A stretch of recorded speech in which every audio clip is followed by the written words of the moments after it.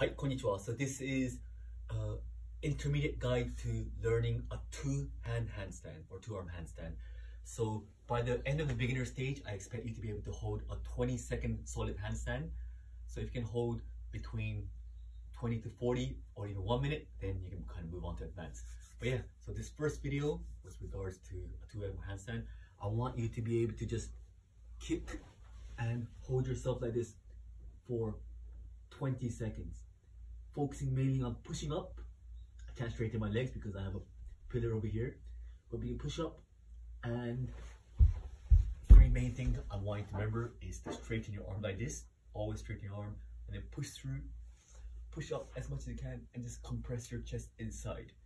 And with regards to your core, I want you to keep it really tight. I don't want it to be like floppy like this. If it's floppy, just forget it. Don't move to advanced or intermediate. Rather, just look at some of my core exercises in the beginner's guide.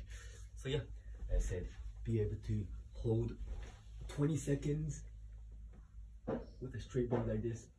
And then next stage, in the intermediate, I'm going to be teaching you guys a little bit of tuck handstand, straddle handstand, and not one arm handstand yet. After the advanced stage, I'm going to be teaching some one arm handstand.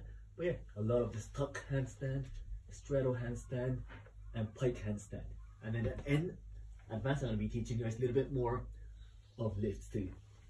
But meanwhile, yeah, so this is the first beginner's guide, and I hope you'll be able to at least hold a 20-second handstand. And then once you can comfortably hold a minute, you can kind of move into a little bit more of variations. So yep, welcome to the intermediate. I'm going to give you guys some more exercises to just stabilize your handstand more and more. Yep, in my next video.